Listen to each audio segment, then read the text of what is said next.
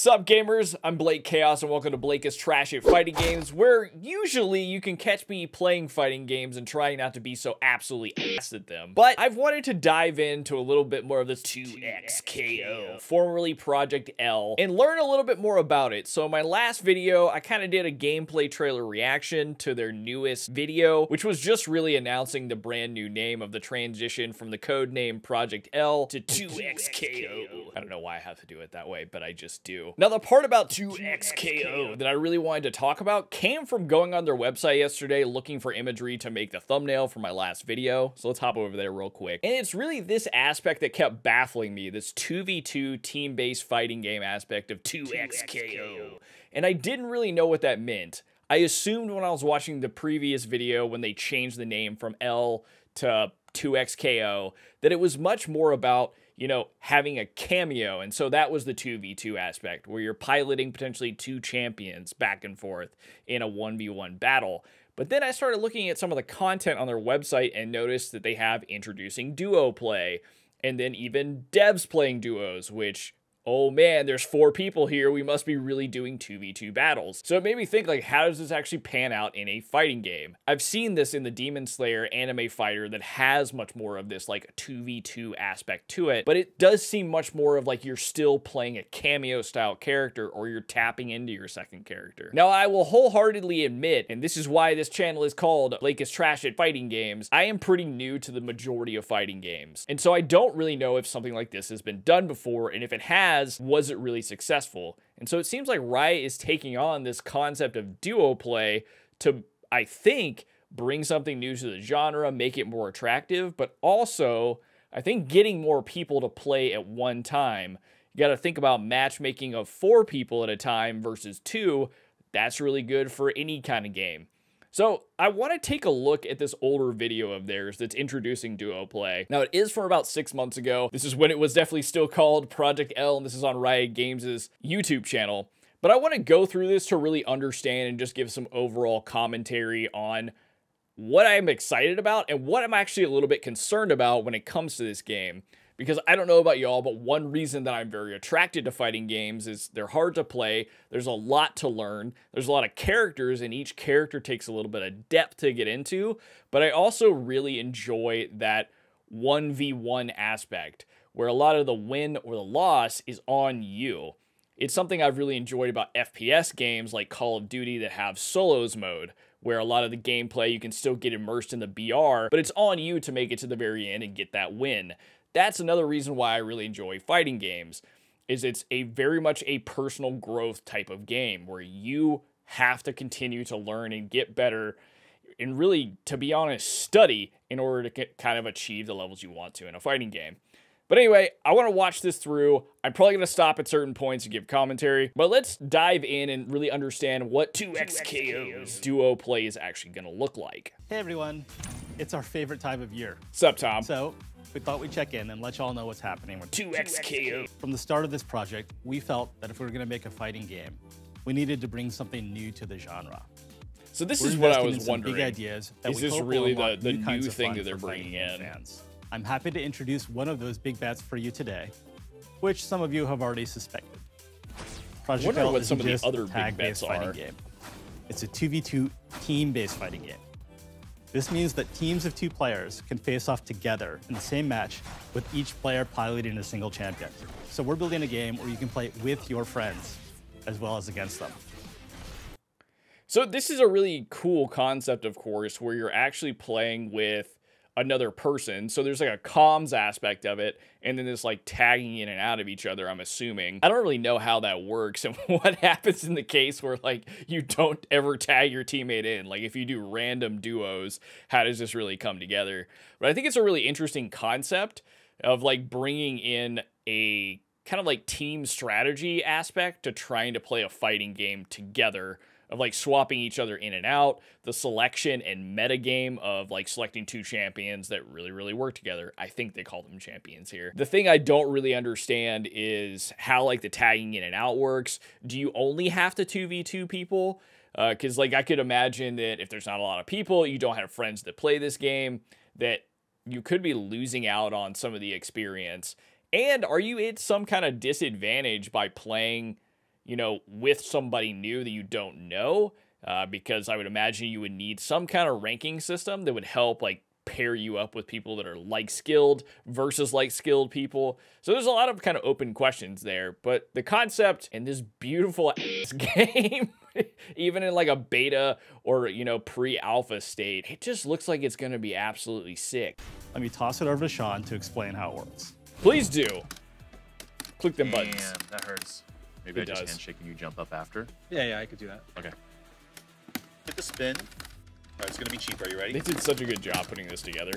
Oh, you like that? Oh, it's just they That's obviously spend a lot of clean. time We'd like love to see filming it. and putting all this in. Y'all have no idea how long I've been waiting to talk about this. Nope, I have no This is idea. Clock, You one tell of our me. game designers. Yo, what's up, everyone? Sick. Let's get into it. I Duo love that play they're works actually a bit involving like like tag people team who are wrestling. building this thing. One player controls the champ on stage, and the other waits off screen for their teammate to find the right moment to tag them in. In our last Wonder how you update, figure we out that showcased some moment. of our tag mechanics, all of which were designed from the ground up to encourage teamwork. Sharing in victories, defeats, performing combos together, or saving your partner in a clutch moment. Wait, did he just say you could do combos together? Can you imagine the chaos of that? If they allow you to play one player, you're basically gonna be learning two characters, which means you're gonna be learning double tag team combos. That's insane. Also, there's a wolf in the background that is just partying back there. That's pretty sick. Doing combos as a team seems like a really lit function. Are just some of the new ways you can experience the game as a duo. Project L will support 1v1, 2v2, 2XKO. Okay, I stopped it there, and that was a terrible time to stop and make a stupid joke. But they did just say there is 1v1, so that's awesome. That makes me feel better, because I don't know.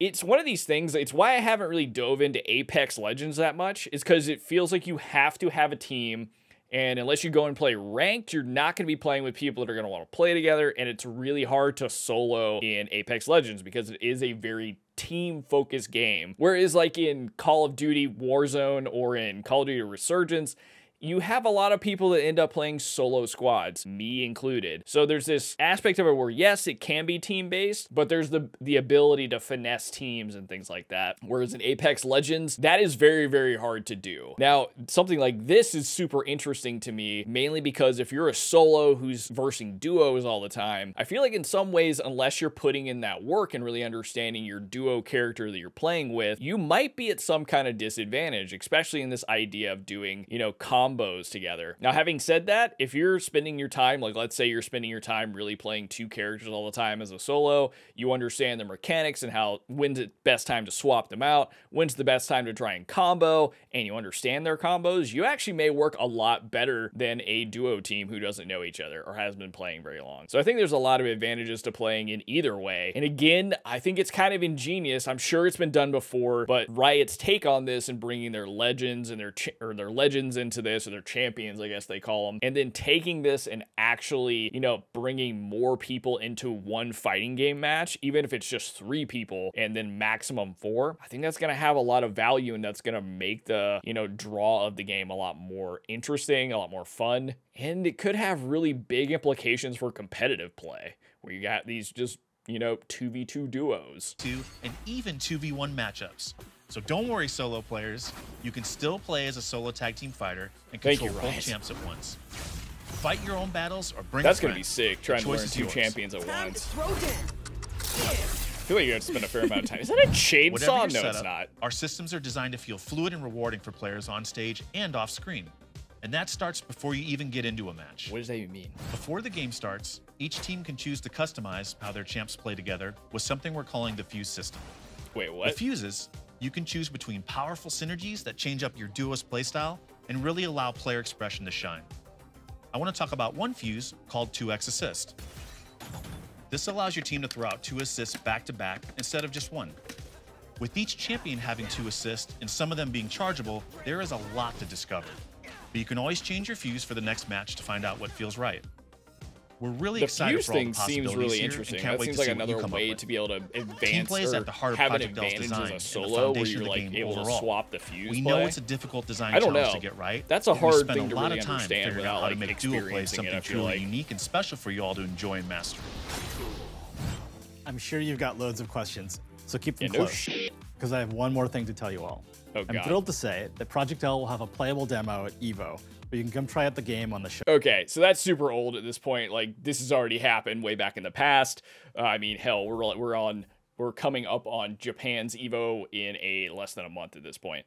But anyhow, this is really insane. The Fuse thing, I will not lie, I do not 100% understand it. As a solo tag team It fighter, seems like a cool way to make the game more interesting especially as a customize solo how their champs player. play together. We're able to make these selections. So if we take a look back at the fuses, right? So I think these are 2 of them that they're showcasing. So 2x assist, so empower your partner with multiple assist actions. Not really sure what that means. I don't know if that means multiple tag-ins or if they can, you know, jump in and assist you in multiple ways versus just like a stock one way or something like that. That's pretty cool because I would imagine there's going to be like some synergy between tagging in, comboing, and then assisting you during a move, taking some kind of damage for you, or coming in and just doing a quick hit and coming right out versus coming full in and like swapping you out of the game. Now the double down seems cool too. So you're going to combine your ult with your partners. Okay, so you have ults in this game as well. That's really cool. Makes sense because we're seeing a bunch of meters on screen. And I can imagine like, you know, spinning ult and then tagging your teammate in, and then like,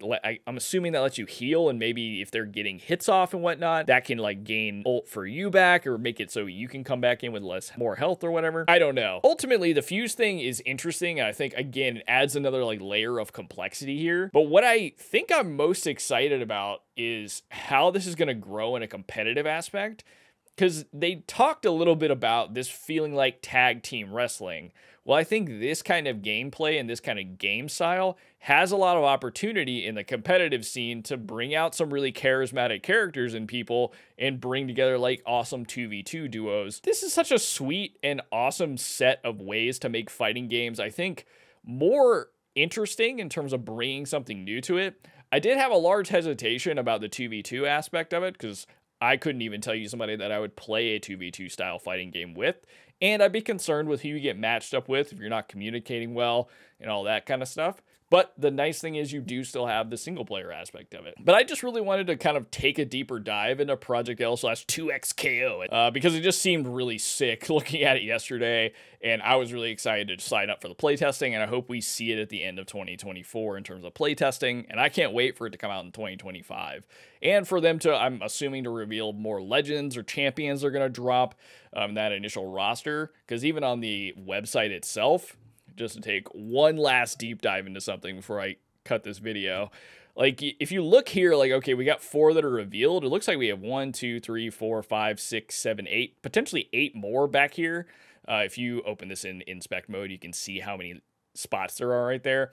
I'm sure there are leaks at this point about what characters there might be. I've chatted enough shit about this for long enough. I'm really excited about it. The duo mode thing both brought some really interesting aspects, some concerning aspects, but I'm super excited to see where this game goes as it rolls out and to see what happens in the competitive scene for it. And, you know, the types of matchups and types of personalities we get playing fighting games. I think it's going to be really, really cool. But let me know in the comments if you're super stoked for Project L/ or what legend you could see yourself playing. Personally, if they don't bring out the red-headed pirate, my heart is going to be broken. But anyways, that's enough of my talking about fighting games for today. As always, thank you for watching this video. And remember, the only way forward is to never quit.